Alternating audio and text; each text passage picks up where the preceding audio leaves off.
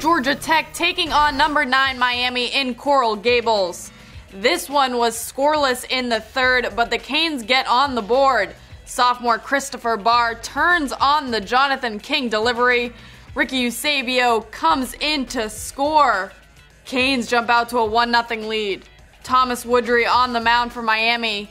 He gets some help from his fielders. Great diving stop here by Barr. Throw is in time. That helps the Canes stay ahead by 1. Fast forward to the 8th, 2-0 now. Woodrey, still cruising, gets the Yellow Jackets catcher Arden Pabst swinging, one of 7 strikeouts on the evening for the Miami hurler. Bottom of the 8th, man on second for Zach Collins. He ropes it through the gap in left center field.